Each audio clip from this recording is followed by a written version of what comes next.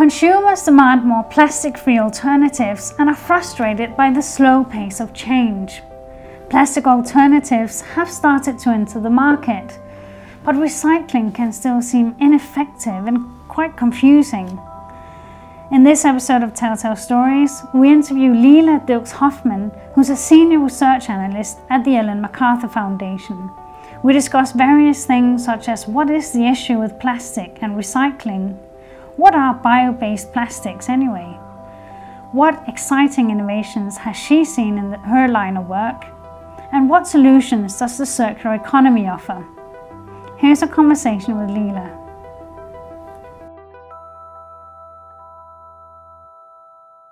Hi, I'm Leela Dilkes-Hoffman. I'm a senior research analyst at the Ellen MacArthur Foundation. I work in the innovation team there for the New Plastics Economy Initiative. So looking at all the innovations that relate to reducing plastic waste and pollution. I came to this position after a PhD in chemical engineering at the University of Queensland, where I realised that rather than just focusing on one specific solution, we really need to think about how we redesign the whole plastics system. So the Ellen MacArthur Foundation, its mission is to accelerate the transition to a circular economy. So the first thing to understand is what a circular economy is. And I find the easiest way to understand this is in contrast to the linear economy. And so that's what we operate in currently. So it's where we take materials out of the ground and energy, we make them into products, and quite often then we just dispose of them. So it's a linear system where you're just taking materials and it's often ending up in landfill. Yes. So in contrast to that is the circular economy, where from the start of a material's life cycle, we embed thinking about how we're going to bring that material back into the system so we can get maximum use from it. So at the moment, I would say our linear system, we're not actually capitalizing on and getting full value from the materials that we're using. And that then has negative economic outcomes, but also negative environmental outcomes in terms of waste and pollution. In terms of plastics, we're producing 300 million tonnes a year at the moment, and that's predicted to grow or to triple by 2050 if we just continue as we're going. And we know that a majority of that actually then ends up in landfill. Only 14% worldwide is even collected for recycling, and then only 2% of that actually makes it back into being recycled into new packaging.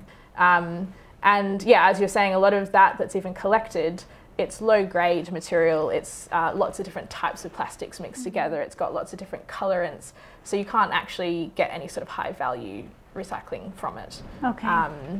And I guess the other big issue is that we've got 32% of the plastic packaging material escaping collection systems. So that's 32%? Yes. Wow. And that's sort of the shocking number, is that, yeah, 32% isn't even getting collected, and a lot of that's ending up in the environment, and then we know the negative environmental consequences of that.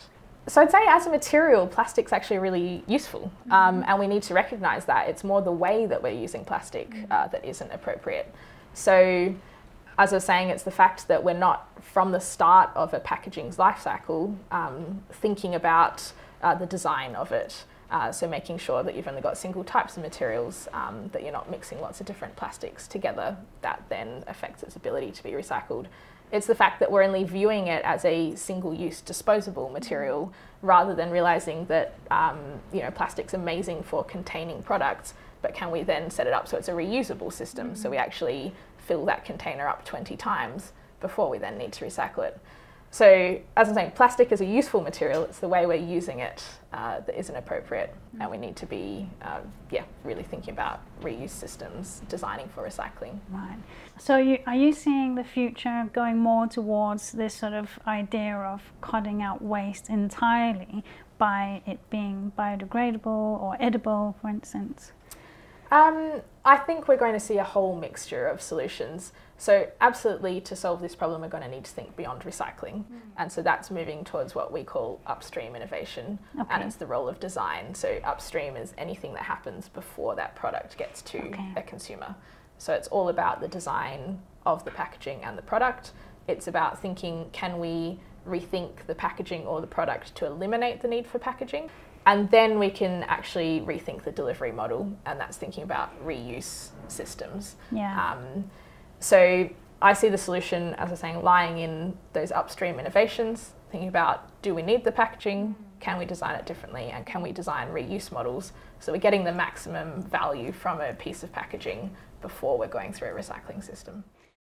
Dealing with plastics and innovation on a daily basis, I'm sure you're coming across very cutting edge types of innovation.